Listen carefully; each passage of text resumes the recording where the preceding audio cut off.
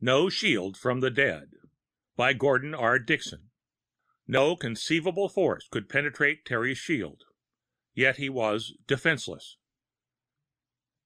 It was a nice little party, but a bit obvious. Terri Mack saw through it before he had taken half a dozen steps into the apartment. A light flush stained his high cheekbones. "This is ridiculous," he said. The light clatter ceased. Cocktail glasses were set down on various handy tables and ledges, and all faces in the room turned toward a man in his late 50s, who sat propped up invalid-wise on pillows in a chair in the corner of the room. "The comptroller is perspicacious," said the old man agreeably, waving one hand in a casual manner. "On your way, children." And the people present smiled and nodded. Yet, as if it were an ordinary leave-taking, they pushed past Terri Mack and filed out the door. Even the blonde Terri had picked up at the embassy ball, and who had brought him here, strolled off casually, but in a decidedly less drunken fashion than she had exhibited earlier in the evening. "Sit down," said the old man. Terri Mack did so, gazing searchingly at the skinny frame and white eyebrows in an unsuccessful effort to connect him to something in memory. "This is ridiculous," he repeated. "Really?" said the old man, smiling benignly. "And why so?" "Why?" The situation was so obvious that Terri fumbled, a little at a loss for words. "Obviously you intended some form of coercion, or else you would have come to me along recognized channels. And any thought of coercion is obviously, well, ridiculous." "Why?" "Why? You senile old fool, don't you know that I'm shielded?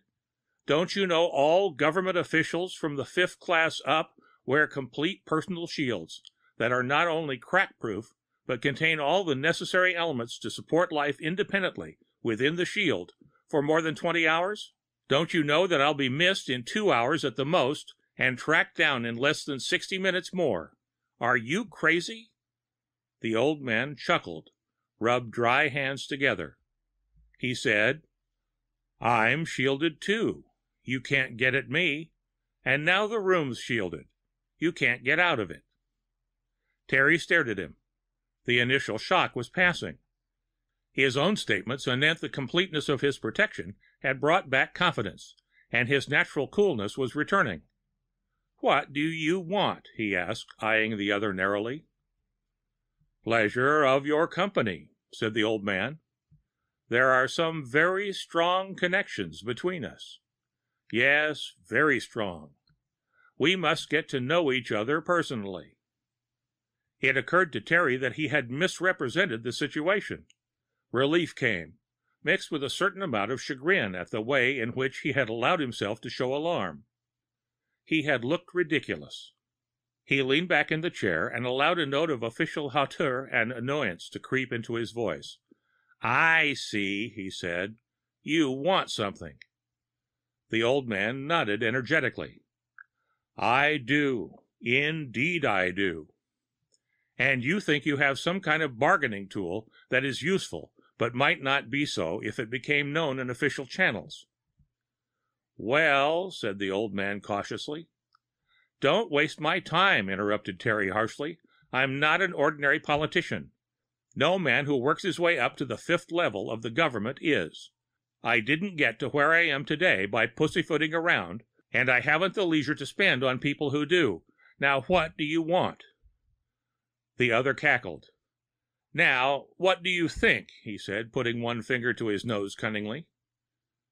"You are old," Terri said, "and therefore cautious.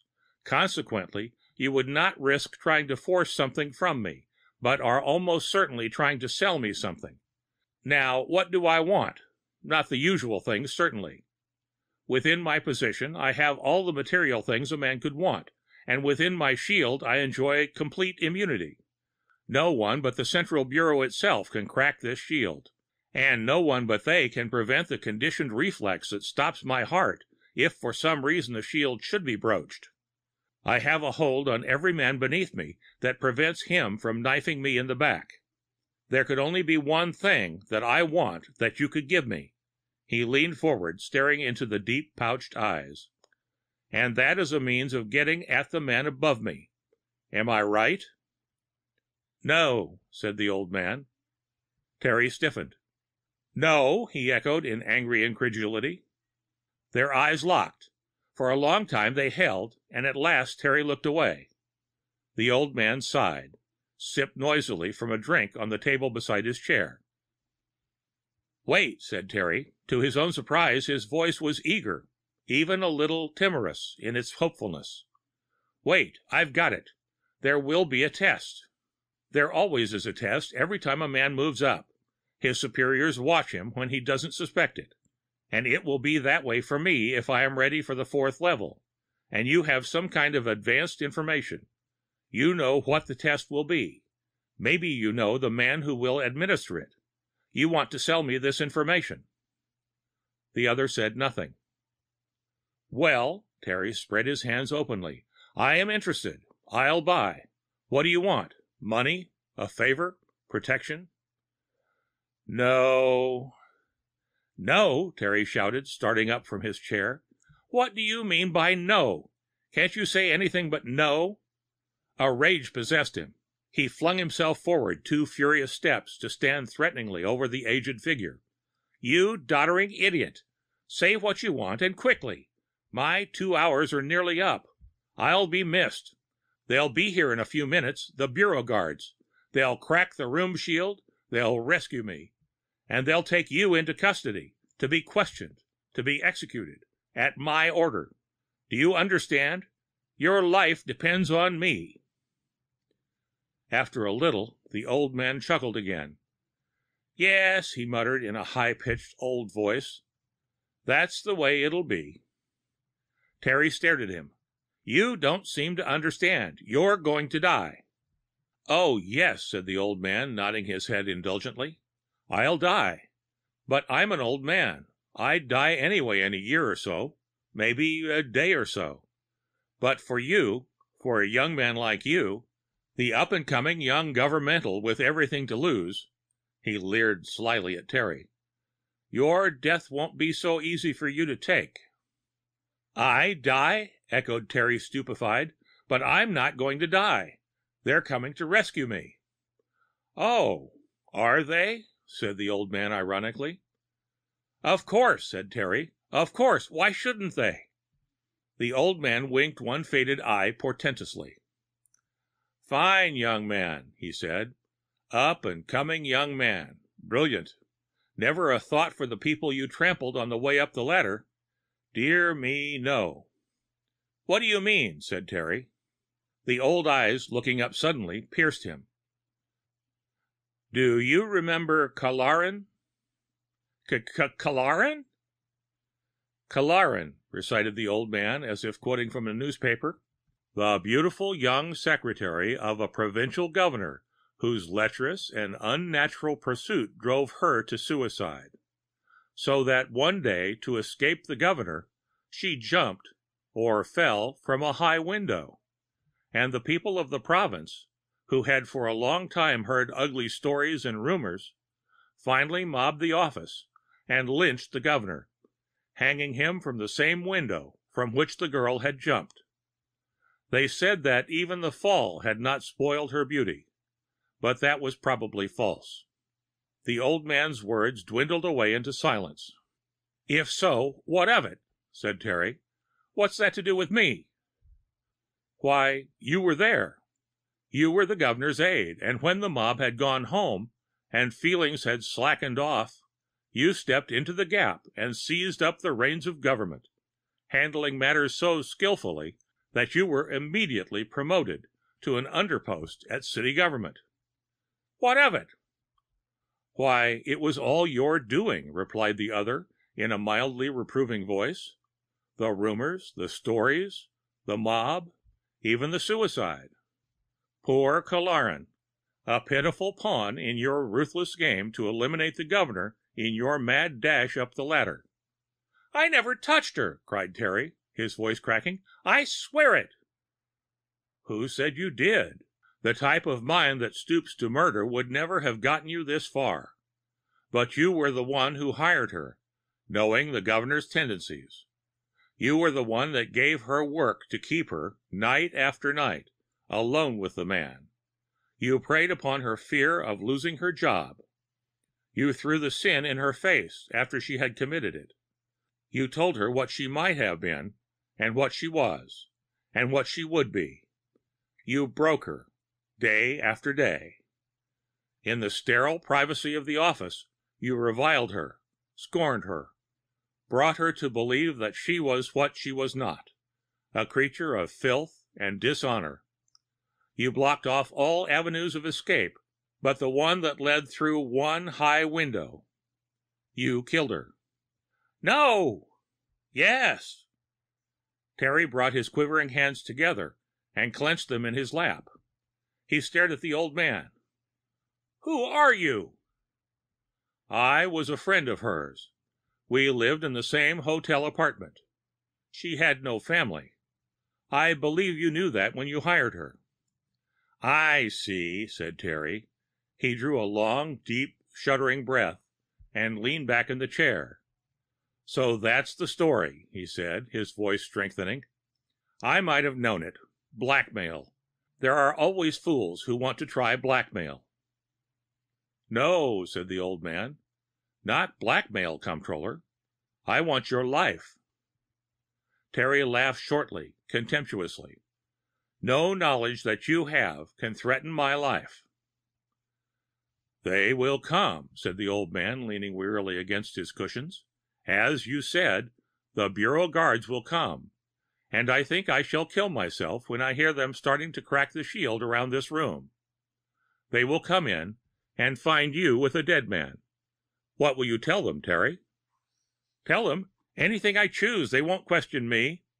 No, the guards won't, but the Bureau will. How can they raise a man to the 4th level when there is a 2-hour mystery in his background? They will want to know what you were doing here.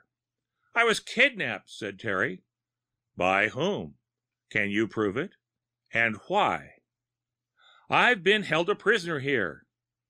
By a dead man? No, no, Terri. The circumstances are suspicious. You walk away from the embassy under your own power, and you disappear, and are found in a shielded room with a man who has committed suicide. This must be explained, and in the end you will have to tell them the truth. And what if I do? Said Terri truculently. But the truth is so fantastic, Terri, so uncheckable.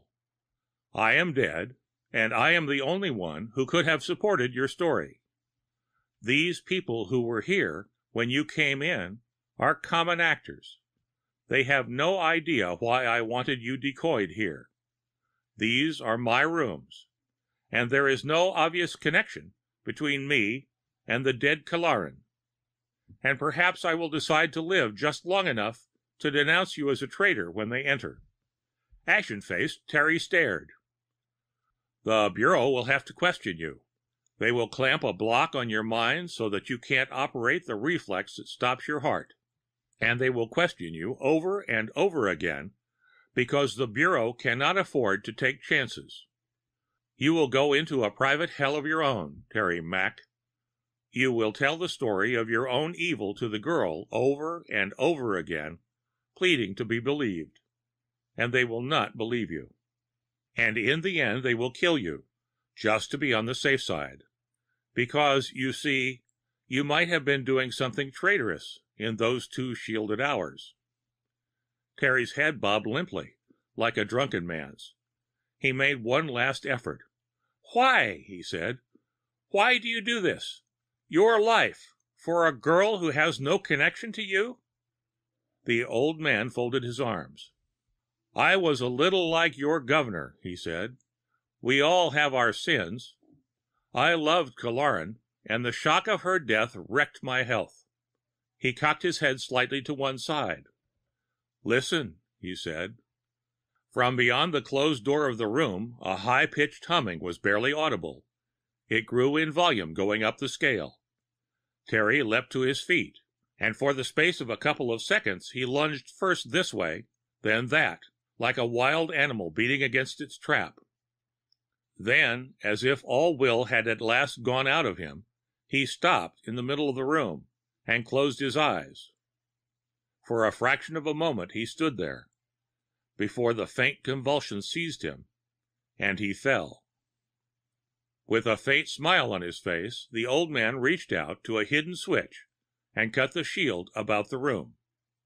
Uniformed guards tumbled through the door and pulled up in dismay at the sight of the body on the floor. "I'm sorry," said the old man. "I must have turned the shield on by mistake. I was trying to signal someone. The comptroller seems to have had a heart attack." The end of No Shield from the Dead by Gordon R. Dickson.